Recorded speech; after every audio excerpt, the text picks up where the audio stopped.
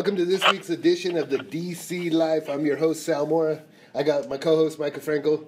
We got Sal Gomez, the photographer from Gomez Photo Works.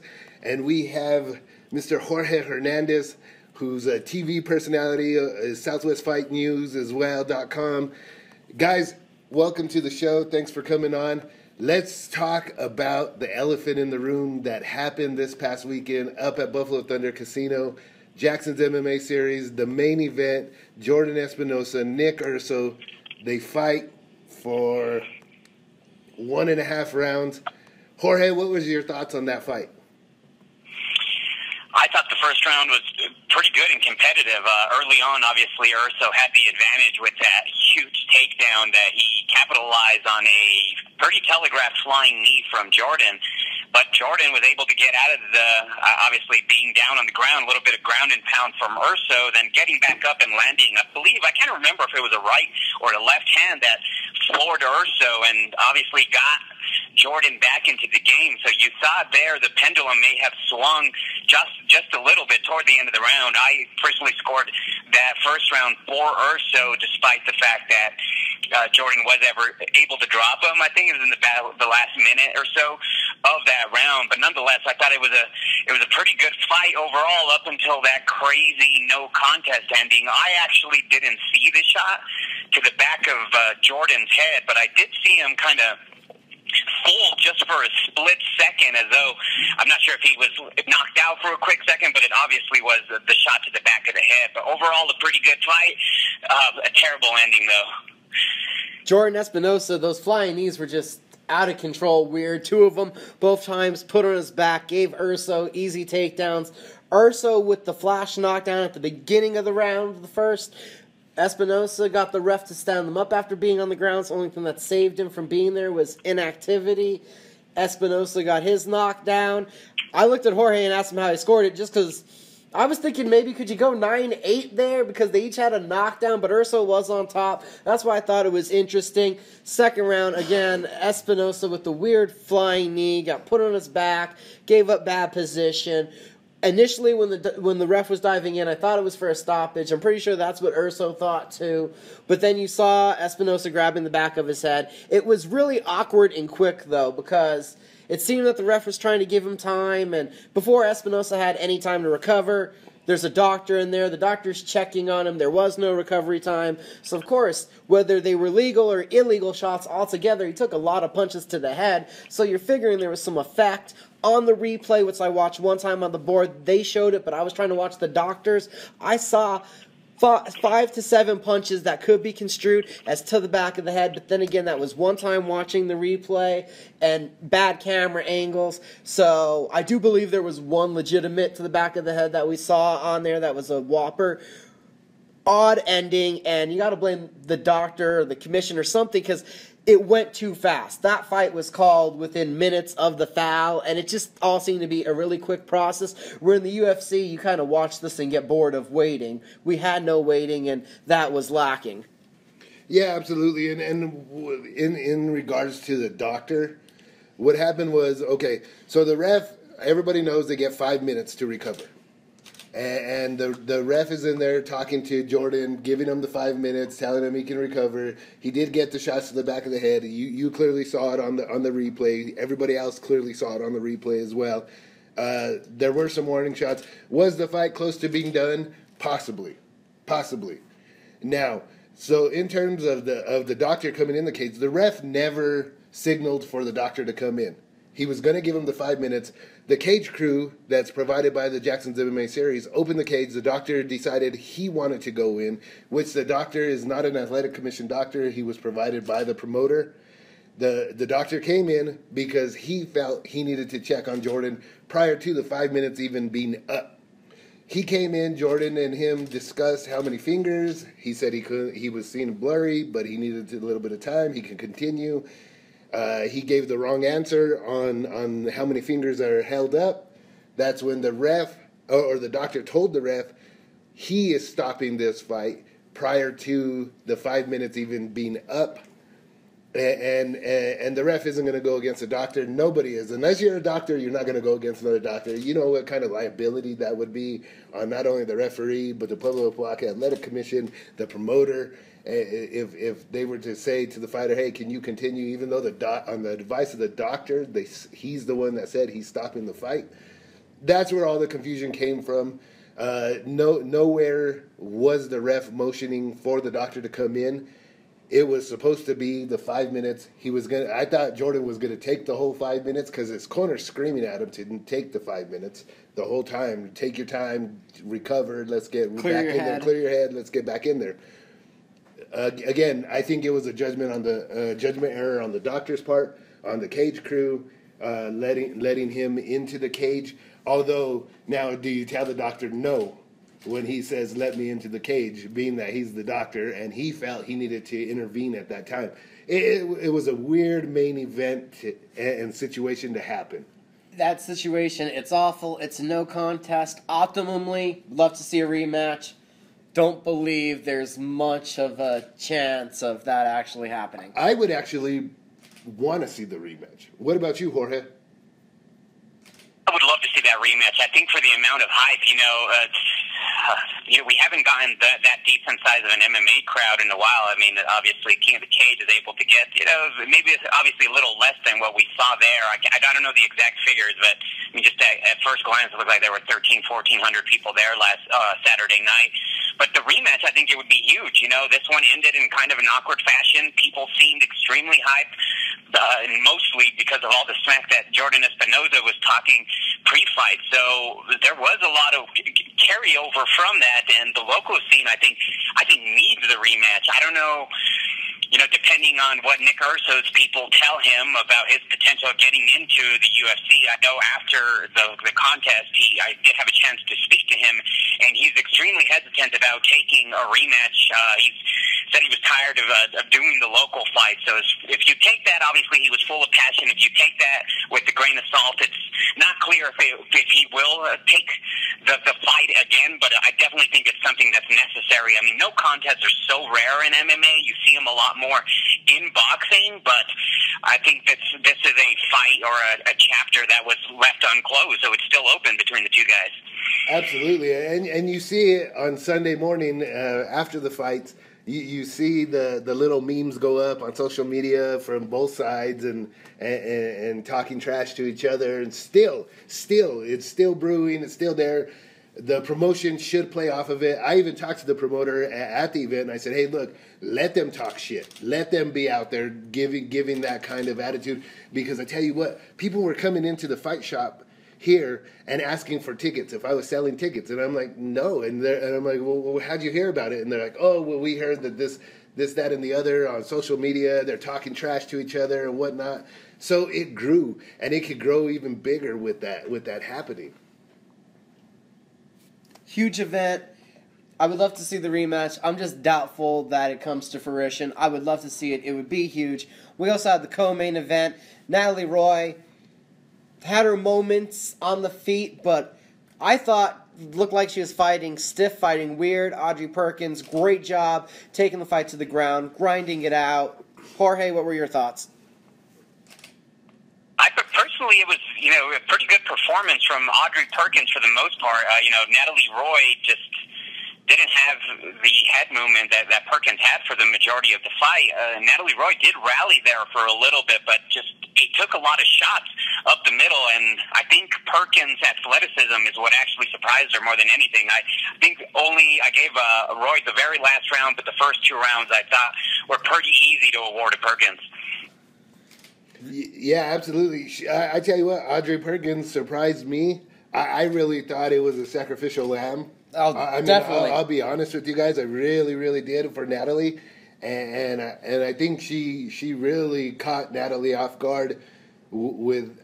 And to me, Natalie wasn't winning the striking either. I don't think she was as much as everybody says that she was. I had her by a slim margin, but it was not the performance that we thought. But there wasn't control. It wasn't a total package for mixed martial arts. So big win for her. it's another name in the 115, and we got a lot of 115ers around here that need fights. So Audrey could be somebody that they could bring back in and be an opponent for another female out of the Jackson's camp or another camp per se, and build the name up. Well, what about Todd Sampson and John Sparks? This was an exhibition, obviously. You know, This was an exhibition. You guys will see this on Discovery Channel. John Sparks. Woo! Do we get to actually give him a win? Because they announced it as part of the pro card. Does he get to move to 4-2 now? From what I understand, it was announced as a professional fight just for the TV purposes of the Oh, filming. okay. So it was an exhibition. But it was actually 100% exhibition bout. From what I've heard, he was supposed to carry him a little bit for the first round. I think once he threw that first shot and it landed kind of clean on John kind of gave it to him a little bit more than what he wanted to. When he got hit with that switch step-in uppercut, it looked like John felt bad for dropping him, and Sampson felt bad for having to stand in for the rest of it, holding his jaw the whole time. After the fight, I mean, we're walking to the back, and he's like, I think that guy broke my jaw. And I'm like, dude, you wouldn't be talking. I don't know what to tell you. Like, you should have never got in there in 2 weeks' notice. What'd you think about that fight? If you could call it that. I guess it was kind of confusing as to, what was going on, especially if you were in the crowd. Obviously, we knew the Discovery Channel was there for Todd Sampson, but if I were someone in the crowd, I guess I was a little confused. I'm not sure if they didn't fully announce that it was an exhibition fight. That way they get the full raw emotion of the crowd, and I think it did come across at instances. John Sparks, it was obvious. I think there was one chance where he had the opportunity to mount Todd Sampson and was extremely slow in his approach. So if that didn't give it away, I mean, I don't know what did, but Todd Sampson did eat some legitimate shots from John Sparks, and I think he even cut him over the right eye, if I'm correct. Yeah, he did. So it was interesting. I wish they would have announced it to the crowd. I don't think they could, based on it being the Discovery Channel filming and whatnot. I think they wanted to try and get a raw emotion from the crowd in the sense of, hey, let's not act like this is the greatest fight ever, but also let's make it as real as possible. I think it backfired on them in the crowd. I think the crowd was really confused. You had some of the fighters that knew about it just dying laughing. I mean, I looked over at Damasio Page, and he is folded over laughing. You have Greg and Wink in the corner kind of like smirking, trying to hold themselves together as well. Cowboy Cerrone's yelling out of the guy that's fighting out of his own ranch, "Stop being a bully!" Yeah, I mean, so it was a fun. It was fun for the fact that I'm curious to see how they edit this and how they cut it up. How do you make the look on John's face look more entertained during the fight? I'm like, oh, this is gonna be bad for TV. Yeah, so it'll be interesting. Let's move on to the amateur side of it. Let's touch on it. Ricky Escobar, Javier Cepeda. What were your thoughts on that fight, Jorge?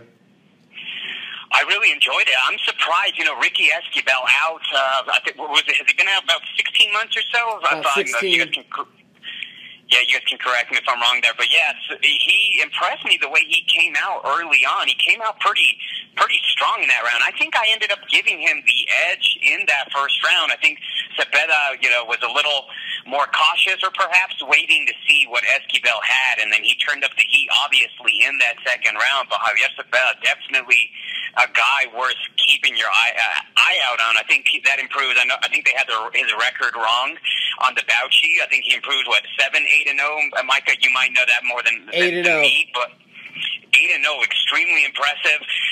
His boxing skills are, pretty damn good, as we always expected, as his brother's skills are as well. To me, it just kind of scares me. Javier Cepeda is a very interesting fighter just because he keeps his hands down, I think, to bait his opponents.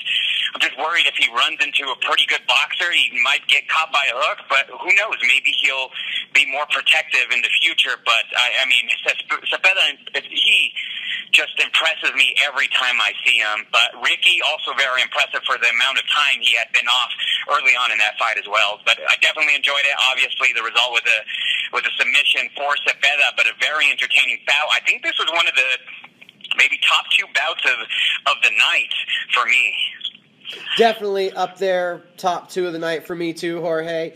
Cepeda, probably a little disappointed in himself for getting taken down. I think that'd be key for him. But improving that jiu-jitsu, his third actually amateur win by submission, as much as we talk about his boxing. So I know he's disappointed in his takedown defense. We were backstage. I told him, why do you have this probably your mom has her heart in your throat defense, talking about, as you were saying, his hands are down by his hips, and he's just using a lot of head movement, shoulder roll, and he just kind of said, this is what I do.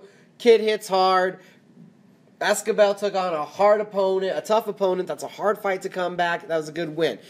Josanna Olis, Mercedes White, a big battle for her was coming off of pregnancy, getting back into the cage, and she threw one spinning back fist that what really nailed Olis and woke her up. And Olis, first win that I've seen with her, really displaying her hands. She showed off all boxing. We've seen her kicking in her first 2 wins, 3-0 now, 135 pounds. We need prospects up there all the time. What do you think, Jorge? Yeah, that was a very tough fight for Mercedes. I think it may have been too soon for her to come back, especially when you come. I know they have mountains and stuff out there in Arizona, but when you come to the elevation, especially in Santa Fe, in the Pueblo Poaque, where it's much higher than Albuquerque, I just thought it was a really tough fight. And you know, I hope she takes some more time to train, and obviously let her body get accustomed to the training, and obviously, hopefully, at the elevation, if they're able to do something as well. But that spinning back fist, though, that was actually pretty impressive that she landed early on Olis. Marquise Smith, some will call it the upset of the night. He was only 1-0. Jesse Tafoya is now 8-3, not the 8-5. For some reason, the promotion announced his record. I know he is upset about that he wants him to get it right. But Tafoya stood there with Smith. Smith was more athletic, made Tafoya get hurt. He finished him. We had the punches against the cage, head kick, finished him with the punches. The first round, Tafoya was able to get the takedown, control the end, but that second we saw the finish from Smith. Smith now jumps up there to one of the top prospects in the region. Jorge? Oh, no, definitely tough guy, especially against such a good grappler like Jesse Tafoya. The week leading up to the fight, myself and the other writer for Southwest Fight News, Phil Lujan, were discussing this fight, and the whole time I told him, I was like, Marquise Scott's hands is all I kept saying to him, and he definitely showed it. The speed was just incredible.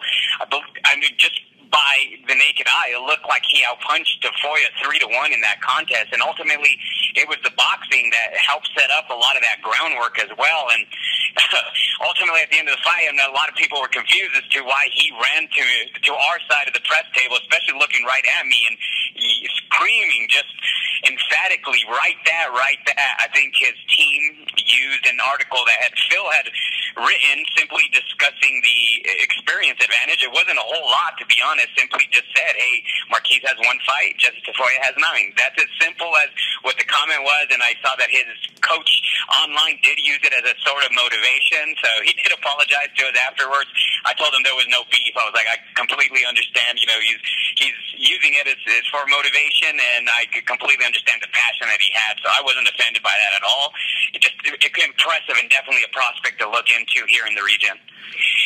Absolutely, and I have to agree with you on that. He's definitely the hot guy out right now, especially with this win. It was Jesse Tafoya's fight to lose, and what I mean by that, I think I blame his corner, because they have been putting pressure on this kid since he was fighting in King of the Cage a couple fights prior. Trying to say, you got to get a knockout to get turned pro. You got to get a knockout to turn pro. Why are you putting that kind of pressure on this kid to stay standing when you know if he could get the fight to the ground and buzzsaw you on the ground, then let him finish the fights like that. This guy has come into the fight shop in Mexico, cut up, busted up, and I'm asking him, I'm like, did you win? And he's like, yeah, I won. But why are you allowing this kid to take so much damage to just to prove a point of oh, I got a knockout win? It doesn't make sense to me why they would set this guy up like this. It just doesn't. And I knew it. And I said it last week. I said it the week before. If he tries to stay standing with them, Marquise will have the advantage and possibly be able to knock him out. And then you also saw Marquise was just a bigger, stronger, faster athlete at 135 pounds. Now, he came down from Dallas because he's living in Dallas now.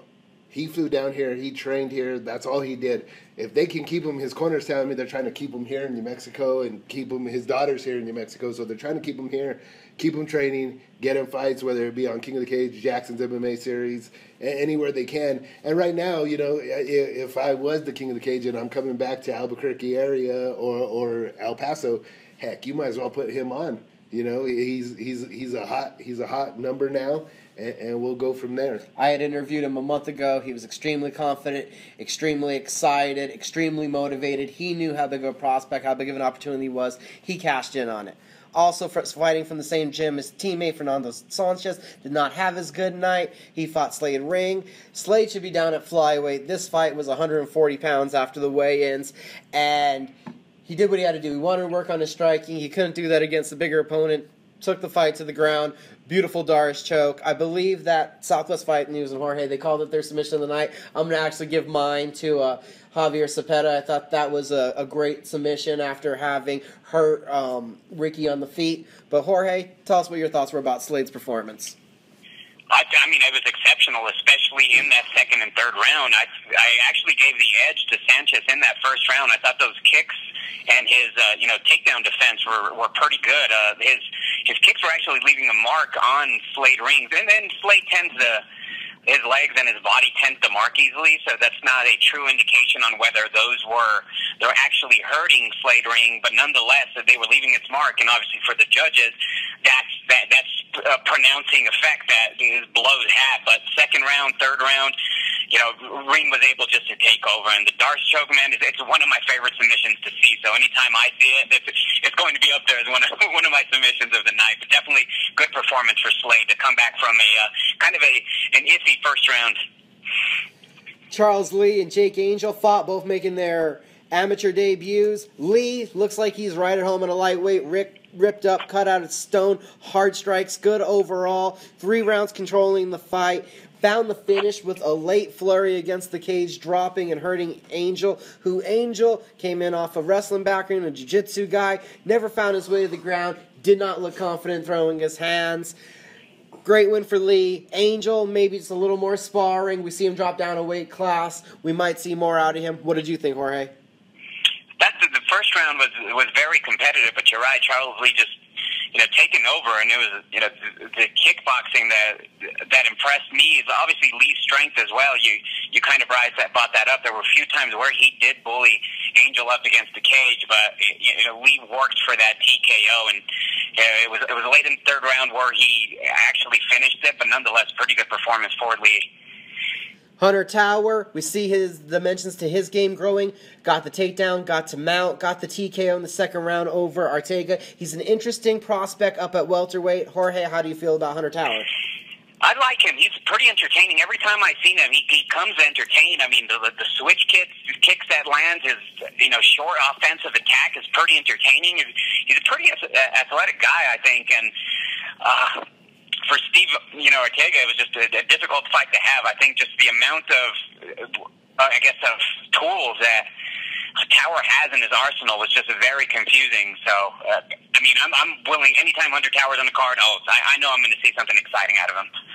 El Toro Tex, Chris Gonzalez put the grind on against Seth Abeda, who was really throwing single kicks, looking for one big knockout. Gonzalez grinding him up, put him against the cage, put him on the fence, threw a lot of punches. Good win for him in the decision. And then we'll also, in the same aspect, Mark Miguel grinded out Tyler Starr for a split decision win. Close fight. We'll wrap it up, Jorge. Those were the first 2 fights tonight. What were your feelings? I thought Chris Gonzalez, had definitely the pretty good game plan. I think he figured it out from the beginning that if he continued to put the pressure on Abeta, he would just overwhelm him. And obviously, tough fight for Abeta, but nonetheless, he held on for all 30 rounds. As far as the opening fight of the night for McGill and Tyler Starr, I think the split decision is, Michael, I'm not sure how you scored it, but I actually had the first 2 rounds for McGill and then the third for Starr, but it's very competitive contest, and both guys for being new as far as competitive fighting to the scene. Both your guys impressed me. Same thoughts. Close fight. I really thought it could have went either way. There were some close rounds, a lot of positioning from McGill, more activity and trying to finish the fight from Starr. Interesting. I got to agree with you on fight of the night was Tafoya and Smith. Fighter of the event, definitely we got to give it to Smith. Knockout, I'm going to give to Josana Olis because of dropping Mercedes after a lot of punches with the one right. That was great. Jackson's MMA series is great. We look forward to hopefully seeing a rematch and a final chapter to Urso Espinosa. Jorge, we got to thank you for joining us to recap the event.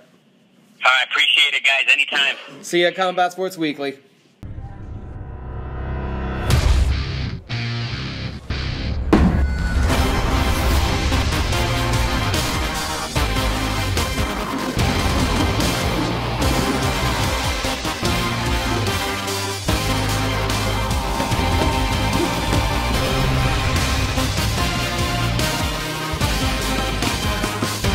The Fight Shop New Mexico in the Montano Plaza Shopping Center, located off Coors and Montano.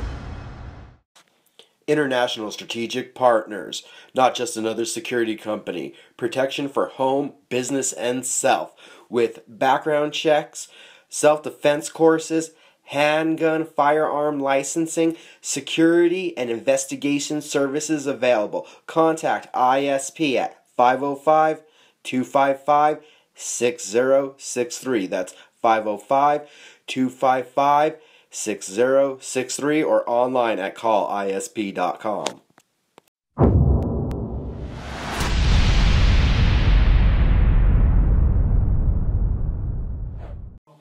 We're back on the DC Life Uncensored. Got Albuquerque's Pitbull, Josh Pitbull Torres joining us. Zab Judah, the news is everywhere. It's a huge fight. Thank you for the time, sir. Hey, thanks for having me, man. I appreciate it. So what does it mean for you, the biggest fight of your career? Well, this is the next step. You know, we knew that eventually we had to take a plunge and take a big chance, and we feel like this is the right fight, the right time. We feel strong, we feel ready, so we're excited. So was it a believe it or not moment getting this kind of call, and then actually the process of getting the fight together went well? You know, it was believable because we've had big calls before, but this is, you know, a time in our career that we felt ready. We felt like it was the right kind of fight that we needed to take. So, you know, we're very excited. So the progression of the fights that you've had from when I first started, I believe the first night I saw you was against Joe Gomez, and then you've had against Jose Luis Sanchez. Tell us a little bit about the progression and the progression of your opponents in toughness. Yeah, I feel that, you know, since the beginning of my career, I've always fought tough opponents, and I think that it shows in my career. You don't end up with a 15-4-2 record for nothing. You know, I've never really had a promoter or manager on my side to guide me and to, you know, feed me the right kind of fights. So, you know, we're just excited to take that plunge, and hopefully after this fight, a big win, maybe somebody will want to sign us and take care of us a little bit after this. So you look back on it, like we've said, 19 fights, almost 20 fights now under your belt.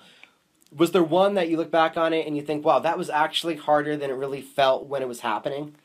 Probably the Joe Gomez fight. We were just coming off a tough loss in Colorado. We'd just been in a war, and then I fought Joe Gomez, I don't know, 2-3 weeks after. So to know that I did that, coming off such a hard fight already, fighting the veteran Joe Gomez, I think it was pretty difficult, but I think it was, you know, that turning point in my career where I knew that, hey, you know what, maybe this is something that I can do. Maybe it's something that I can be successful at. And then you've talked about these hard fights, the recent losses. What's been the biggest learning experience out of these last two losses? Those were the two that were most recent. Yeah, probably my most recent loss against Cameron Krill. I think that was an eye-opener because it showed me that I need to dig deep. It showed me what I was made of and what I'm capable of. You know, when you're in that ring and things go wrong, you can react a bunch of certain ways, and I think that I handled myself okay. I didn't, you know, give up. I kept fighting, and I finished strong. So, you know, it proved a lot, you know, to myself and hopefully to the fans, to show them what I'm made of. And, you know, sky's the limit from here. I just hope that we could keep moving forward, keep winning, and keep performing well. So you took a loss. How long did it take to find that positive? Not very long. I wasn't, you know, I didn't stay down very long. When you knock me down, I get right back up. It was actually more motivating than it was, you know, bringing me down because, like I said, it proved a lot to myself. So we use that as a learning point, and we're just building and building from there. And that loss happened out in Grants. And then you got to come back home, really, here in the South Valley, and you collected a win now before this. So what was that like, having that home support, getting that win, having that positivity to get back on track for one of these big fights? Yeah, it's always great fighting in your hometown, but even out in Grants and the majority of the places that I go, my family and all my good, close supporters are always there with me anyway, so I always feel a sense of support behind me either way.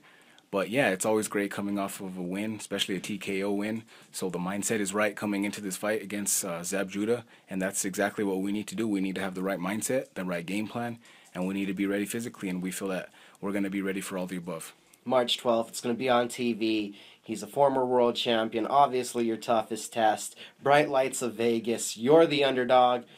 How, with all these odds, all these new experiences coming your way, how do you turn this into your benefit? You know, it's just exciting. The other day on Instagram, he mentioned my name on his page, so to know that I'm actually going to share the ring with legendary Zab Judah, a future Hall of Famer, it's just awesome. It makes all the training worth it. It's very inspiring when I'm in the gym, makes me push myself that much harder. First press conference, Zab Judah is making his return.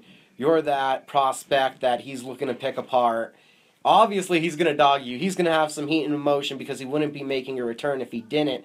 How do you handle that when I'm sure you're going to just want to smile like I'm in front of a legend, this is going to be awesome. How do you get mean and how do you have a stare down then? It's going to be tough. I think that's going to be probably harder than the fight, just all the build-up coming into the fight. I think it's going to be hard not to just ask for his autograph when I meet him at the press conference. I mean, I don't know. We're just going to have to see. But we're strong mentally. We're strong physically. So, you know, we'll stick to the game plan and we'll take care of business. And then after the fight, hopefully he'll give me an autograph and we could become friends. I was going to say, it's going to be a moment before the press conference. You're like, hey, can we meet real quick? Because I just have to get the little kid out of me and be like, hi, hi, hi. Okay, we'll do business now. Exactly. You know, it's very surreal and it's very exciting. We're just very blessed and very honored to have this kind of opportunity at this point in my career. And then we know how much you love your state. What does it mean to you to also be getting out there, likes of Tapia, Romero, Maldonado, Trout, home, representing New Mexico on such a huge stage? Yeah, it feels great, especially with all the support that I've been getting so far. And, I mean, we've only announced this maybe about less than a week ago. So to know all the support I'm already getting, it's awesome. New Mexico and Albuquerque has always been a great support system of mine. So, you know, I'm just very excited to perform for them, to show them what we're made of. And go out there and just, you know, give it our all. Can't talk about the fight too much, you know, P's and Q's, what you're going to do. But what do you feel is going to be very instrumental to the victory March 12th? You know, we have to be on. We can't let him dictate the pace. We can't let him use his veteran tactics. We just have to go in there with confidence, with strength. We have to take the fight to him. And we're confident that our game plan is going to work come March 12th. The supporters, the locals, what's the message? Hey, guys, get out there. Book your flights, book your rooms now. It's going to be the week of March Madness. It's going to be a packed house. You don't want to miss it. If you can't make it out there, tune in on TV, CBS Sports. I appreciate all the support, all your prayers. You guys are appreciated more than you know. Thank you, guys. A lot of big things going on in boxing. Thank you for the time, Josh Pitbull Torres. Tons of boxing going on in New Mexico. Looking forward to seeing Josh Torres on that big stage, March 12th. Out in Las Vegas, the bright lights. But we're going to see the bright lights this weekend locally. Camel Rock Casino, Legacy Boxing Promotions presenting Rumble at the Rock 2. We got an update for the card for you. Michael Bengay versus Marcus Oliveira. We got Joshua Greer, a returning Joshua Greer. Kids from Chicago, devastating with knockouts, undefeated, taking on Gabriel Braxton. Matthew, the Diamond Boy Griego. People say he's the reincarnation of Johnny Tapia. He will be back on the card. The opponent, as we stand here recording this, is still yet to sign his contract, but I've been promised by the promotion that Griego, who has a huge following that's going to be great for a massive crowd up there, will be in action. Hopefully, with this being his second bout, we can see him a little more under control. He was a little just out of control up at Buffalo Thunder. Hopefully, he can enjoy the moment somewhat more. Also, a fight that's still together that we've been talking about for a while. Jesus Luis Sanchez. A lot of injuries, a lot of things have been in his way of getting back in the ring. He's taking on an undefeated Ambrosio Batista. Someone's getting knocked out in that fight. They both swing hard. Women debuting in the ring for Legacy Boxing. You have Amberly Trujillo and Denisha Lopez. That's Espanola versus Albuquerque. Can't wait to see what these ladies bring in the card. Really don't know too much on them. You got Jason Sanchez, John Herrera. Herrera, we know he's a slow-paced fighter. He's going to try to stay technical. Expect for Sanchez to put the pace on him and this one to go the distance. But Herrera does swing hard. Could see a knockout at any point. Co-main event, we're going to get an interview on CageMinds.com with Jesus Xavier Pacheco from Albuquerque taking on David Proa. We're looking for angles, movement, combinations from Pacheco. Pro is looking for that knockout coming from Atrisco Boxing. I've been told by Fidel Maldonado that if he can land, he can win. And in the main event, we also have an interview up on CageMinds.com with him. Tony the Warrior Valdez. We're going to have to republish that. You can check it out at the Facebook page. Taking on Raymond Chacon. Chacon, been on a losing streak, but he's more than a battle-tested fighter. That's going to be an exciting one. Valdez always brings excitement. So it's going to be a great night of action if you can head up to Camel Rock Casino. That's the local boxing scene. The DC Life Uncensored. We'll be back after this. We got still a whole lot more to talk about. International strategic partners, not just another security company. Protection for home, business, and self with background checks, self-defense courses, handgun, firearm licensing, security, and investigation services available. Contact ISP at 505-255-6063. That's 505-255-6063 or online at callisp.com.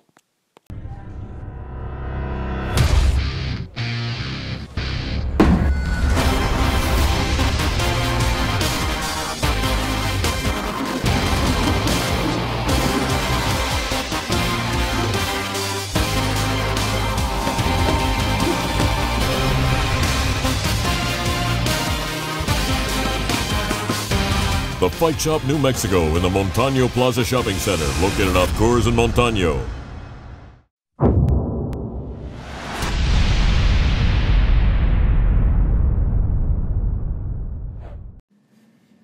All right, we're back. This is the DC Life. I'm Sal Mike. I got Michael Frankel. It was a good show overall. We touched on the Jackson's MMA series that was the big local fights. I love the shit talking back and forth from the fighters. We had an interview, you had an interview with Josh Torres, who's going to be fighting Zab Judah, Zab Judah, one of the guys I really liked watching in his heyday, a multi-time world champion. That's an exciting fight coming up and a big fight for New Mexico fight fans. We touched on the boxing. Let's touch on everything else going on in the CageMinds.com segment of the show. Well, we'll start off right there with this past Friday. Our very own, Gomez Photo Works, Sal Gomez, he's a jack of all trades. He was DJing. We were at Fit NHB. They had Battlegrounds. The kids always put on a show. We got results at CageMinds.com for that. We're going to have some photos on the Facebook page here going up shortly. Eduardo Silva was third to last fight of the night. This kid always brings it. He's from Perez Fighting System. Awkward style. Does talk some trash, but he has an excitement to his game and just his personality makes him really fun to watch. He takes big shots, delivers big shots. In the main event, we had the one and only Muay Thai match of the night. Austin Lewis put on a clinic. We have a ton of pictures up to check out that. He's just vicious with the knees. Local scene, a lot of love for the amateurs. That kid, undefeated as far as we've seen him at the Smokers. In the cage, Austin Lewis, baby brother of Amber Brown. Keep an eye out for that young man and an ear for his name. So that was big locally. Locally also, we were talking about the Jackson's MMA series. I don't think we've mentioned that. Again, they were talking about there that will be back Buffalo Thunder May 14th, right, Sal? Yes. Holmes Boxing, and it's rumored title fight in the main event.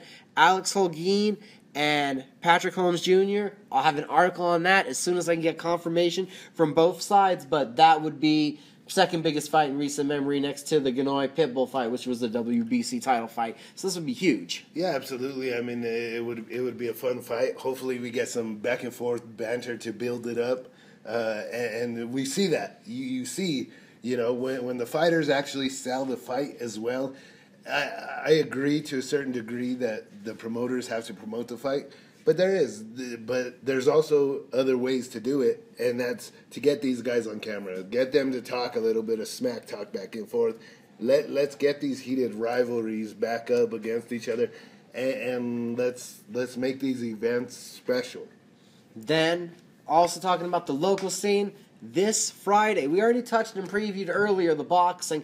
We have Havoc and Hobbs, MMA, School of Hard Knocks Promotions, going to be out there. It's Pro-Am, making his professional debut in the main event. Jarrell Spangenberg versus Angel Castillo, who's from Texas. Spangenberg, we've seen his submission game. He's long, he's lengthy. There's a whole ton of well-known amateurs going to be on the card. Austin Verms, Randy Morales, and also Dakota Morano. We have an incorrection on the site that it says Slade Ring's going to be in action. As soon as we can get everything updated, we will. Havoc and Hobbs, though, it's MMA action. Those little shows, they always bring delight and surprises. These are guys we haven't heard of. I'm sure they're all looking to bring it and make huge impressions. So that's the local scene. We talked about Friday, we talked about Saturday. Then we got to hit the national, because there's a whole lot of national that we have not talked about in this episode, and not the events, but we're going to start off with the news.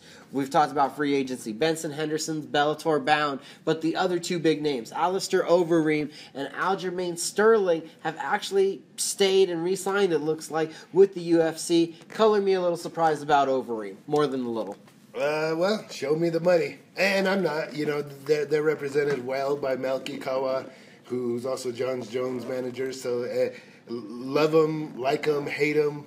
That guy is all about his athletes at all times, and it's all about making that money, because obviously he wants his cut, but he's got that hustle as well for his fighters to make the most money possible for them.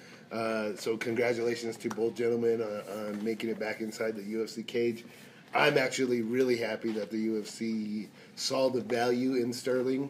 Huge potential star on the rise, absolutely. future bantamweight champion. He's a the younger side of the generation that's coming up now, and I'm excited that they saw that as well, moving forward and going from there. Then, Friday night, let's get on to the national stuff that's happening this week. And stacked, packed, jacked, big weekend. Royce Gracie, Ken Shamrock 3. I know Gomez is in the background having a mangasm. If this lasts one out more than one round, I'm going to be kind of surprised if Shamrock has the gas to do it, based on what we saw of him last time. I'm almost willing to go with Gracie just because I believe he's in better shape. It's a pick 'em. Hey, look, again, if the UFC can complain and do things with CM Punk. There you Phil go. Brooks. There you go. With this dude and going 0-0 and 1-0 versus 0-0, then nobody should have any room to talk about the pioneers of the sport getting back in the cage and doing something. Okay, and then we'll talk about 0-0. Dota 5000, Kimbo Slice. Go get a sandwich, go enjoy a meal. By the time they're done with all the hype, there'll be 30 seconds of two guys swinging at each other, and someone's going to get knocked out. Again, UFC's doing it. Nobody's complaining about it except for me, it seems like, and nobody bats an eye in that direction. So, hey, let's do it. Kimbo's proven, and I'll say that again. Kimbo is proven. He went through the Ultimate Fighter. He fought in the UFC. Dada is not proven. But, again, if the UFC can do it with CM Punk, I have no problem with Bellator doing it. What's good for one is good for the other.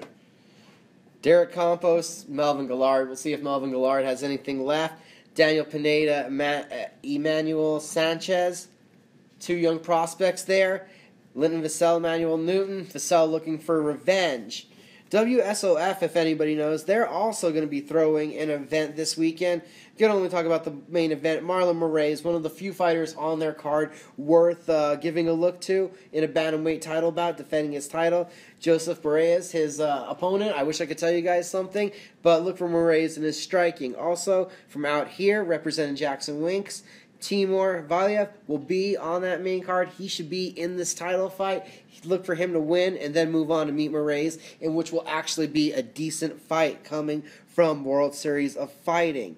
And then in a card that has had a lot of twists and turns and ups and downs, we're talking about UFC Fight Night 83, we know that Tim Means debacle. Supplements are being tested. B samples are being tested. Clarity will all come through. We haven't talked about this much publicly, but I support Tim Means until he is proven guilty. I'll do that for any fighter, especially with these supplements and all the things that are going on, and who knows if you can trust the label. So we'll see how that works out. We also recently found out John Lineker, due to a infection, a fever, and a mosquito bite, very dangerous, life-threatening situation, it sounds like, he is off the card.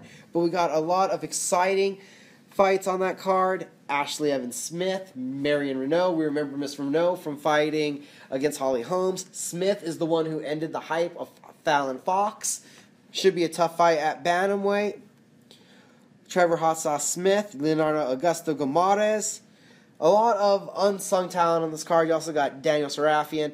Fight on the prelims to really look out for. Alex Garcia, Sean Strickland. Strickland, a former King of the Cage middleweight champion. Garcia, headhunter from the Dominican Republic, training out of the TriStar Gym. We're not making many picks right now. We're doing this kind of quick. D. James Krause back in. Hopefully he can get his head right. Chris Camozzi, Joe Riggs, a battle of wills that will be entertaining. Dennis Bermudez in the biggest fight of his career against Tetsuya Kawajiri, and Kawajiri in the same verse, even though he's a veteran, can he get a big win on American soil? Japanese fighters have hard times against that, against wrestlers.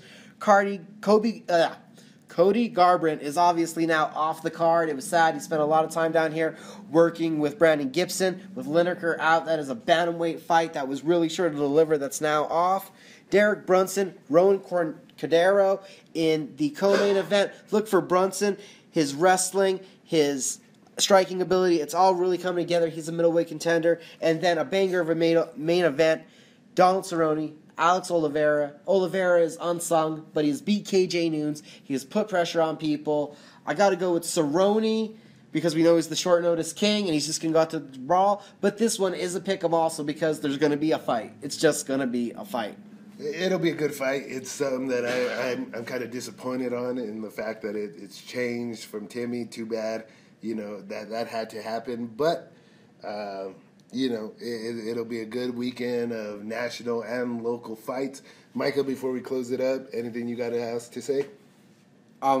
There's a lot going on this weekend. CageMinds.com. We're going to have interviews up. Josh Torres, Randy Morales. Check those out. Tony Valdez, Xavier Pacheco. A ton of events. Come out. Join us if you can in Hobbs, in Santa Fe, at Camel Rock. If not Sunday, definitely join me on Twitter. We'll be talking about UFC Fight Night 83. Well, that's it for this week's edition of the DC Life Uncensored. The DC Life is recorded every week inside the Fight Shop, New Mexico, on Coors de Montano in Albuquerque, New Mexico. We'll see you next week. We got a lot to talk about, a lot to touch on. That's the DC Life.